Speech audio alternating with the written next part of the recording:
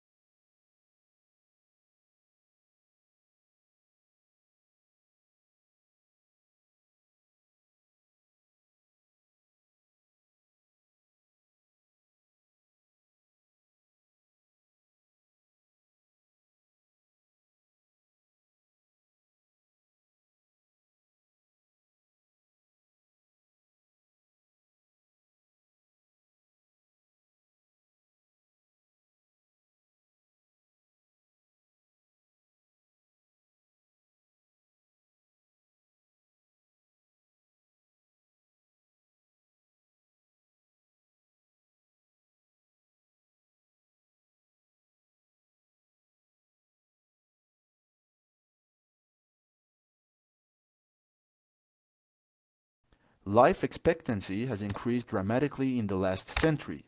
Most people these days will live for over 70 years. This is more than double the lifespan of the average human in the 17th century.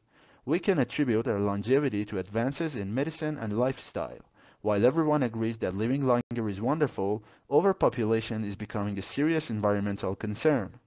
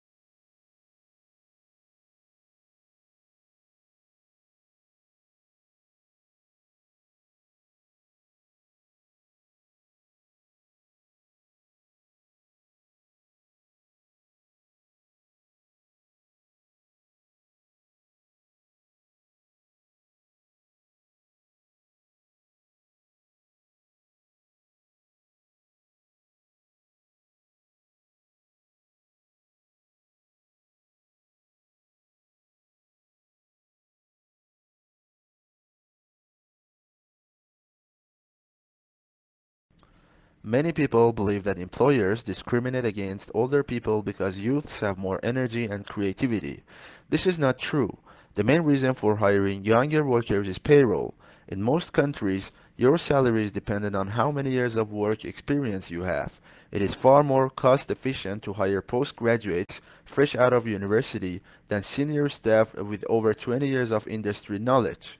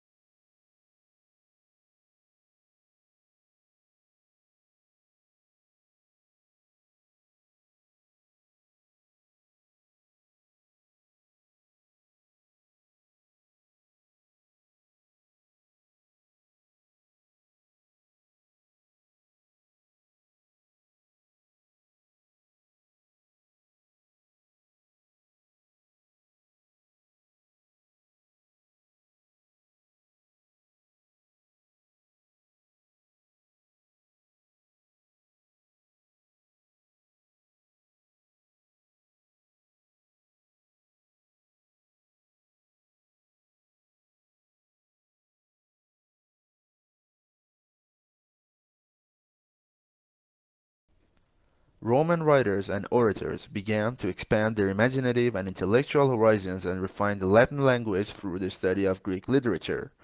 Early Roman literature had two kinds: the recording and examination of public life and behavior through life stories of famous men, and the particularly Roman art of satirical comedy and drama.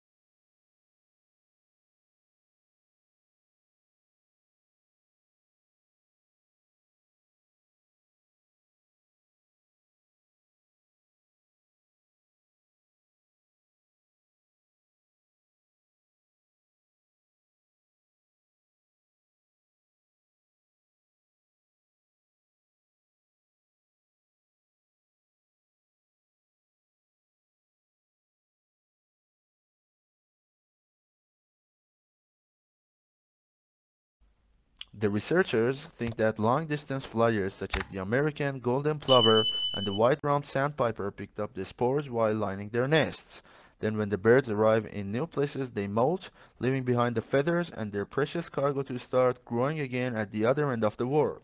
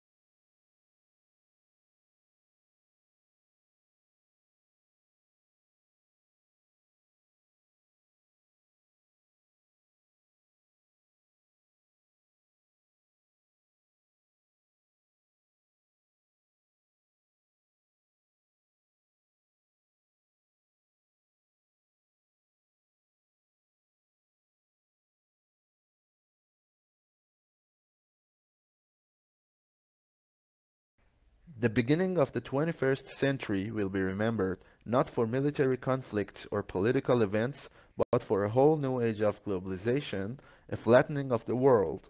The explosion of advanced technologies now means that suddenly knowledge pools and resources have connected all over the planet, leveling the playing field as never before.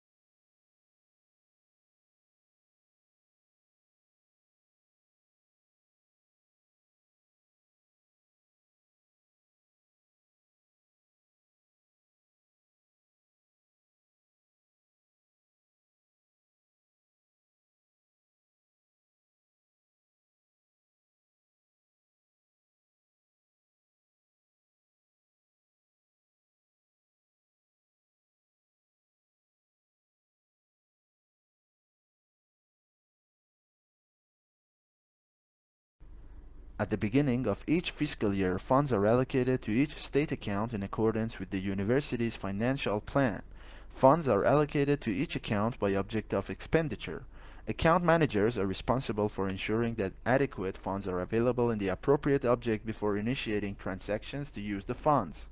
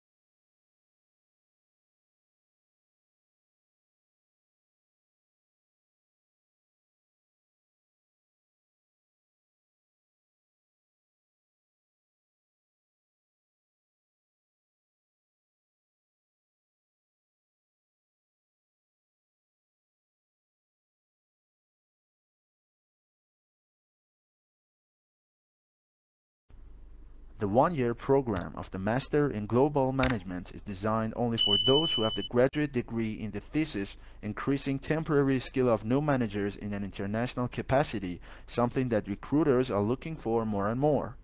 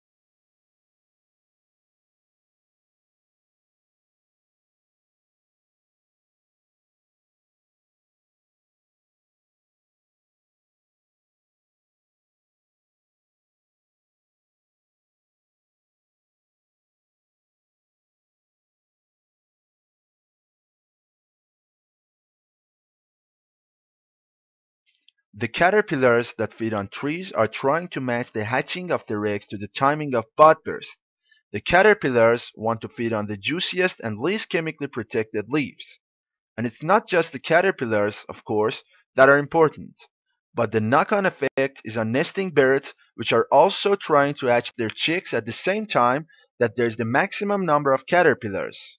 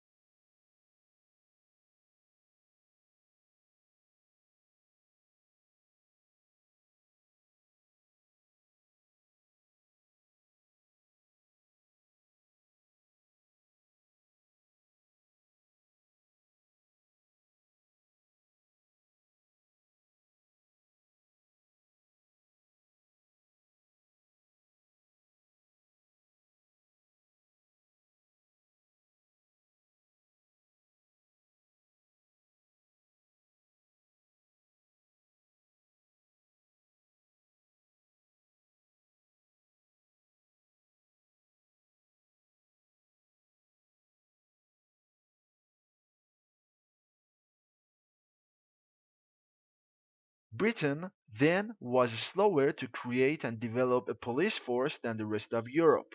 France had one long before. Indeed, the word police is taken from the French. This fact was not unimportant, as the very idea of a police force was seen as foreign, that is French, and particularly undesirable, and was generally regarded as a form of oppression.